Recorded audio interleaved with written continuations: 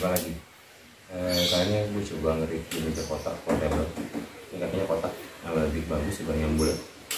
Rekomendasi ini hanya buat camping-camping sama mungkin ada beberapa orang yang udah banyak yang nge-review tentang bagaimana unfold di Meja Lipat atau membukanya masalah ini. Tapi gue sekarang akan mencoba modifikasi sedikit, komunikasi trik and trik sih, supaya ini lebih bermanfaat lagi. Kebanyakan ketika beraktivitas di outdoor, camping atau lagi nongkrong gitu kan, padahal kopi atau masak atau segala macam ini berantakan, bingung kalau di mana kan. Selama ini gue cuma ngeletakin aja gitu, tapi kan ini pada kotor.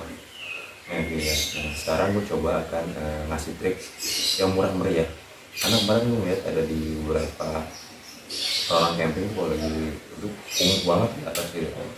Nah, gue mensiasati dengan cara yang paling murah. Jadi gini, gue punya jaring buat mobil bagasi belakang. Ini harganya murah sih, di Shopee sekitar nggak nyampe 100.000 kok, 40 atau 70 ribuan gitu. Nah, ini panjangnya sekitar 40, lebarnya 40, terus ininya 100 cm kalau nggak salah. Udah ngukur cuma ini sama panjangnya ini cocok sih. Jadi cara gampang, tinggal ngetin ini doang, yang ini ke sini. Nah, terus nanti dia akan jadi kayak net di bawah. Nah, ini akan coba menjadi kayak simpel telepon. Kita coba ya. Ini cuma ngetin ini doang. Gue double ke sini.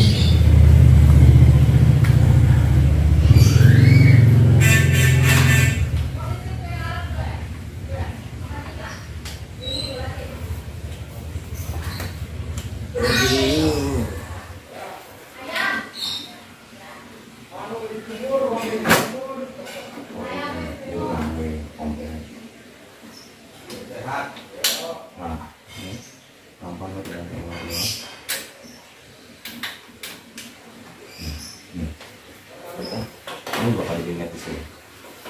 Ini enak banget kalau buat taruh barang. Ini nyeting dikit. Nah, ini oke banget. Oke, ada kanji. Ini kanji apa sih ini? Piring yang udah cuci, sini gelas, anak gue ini, centong, aman ini. Ayo, ini rapi. Terus buat juga ini ya, buat anak-anak kayak gini mah rapi aja. Terus kalau kalian mau kita lebih rapi lagi, lightnya ya cantol sini aja. Kan lebih enak kan, bisa ini. Nah, bukan oke ya. Jadi kan meja bersih, ini juga bersih, nggak akan debu. Semua jadi enak, jadi dilihat dan sip. Thank you. Bye di channel berikutnya.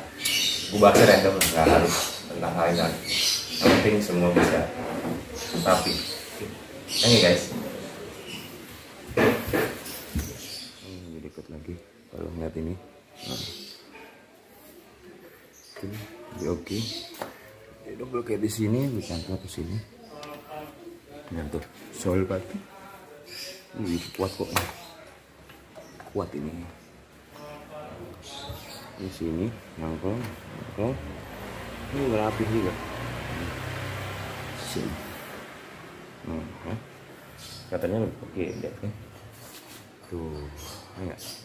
Ini pandangnya juga set masuk Pak Eko. Canggih bro. Simple tapi berguna. Thanks guys.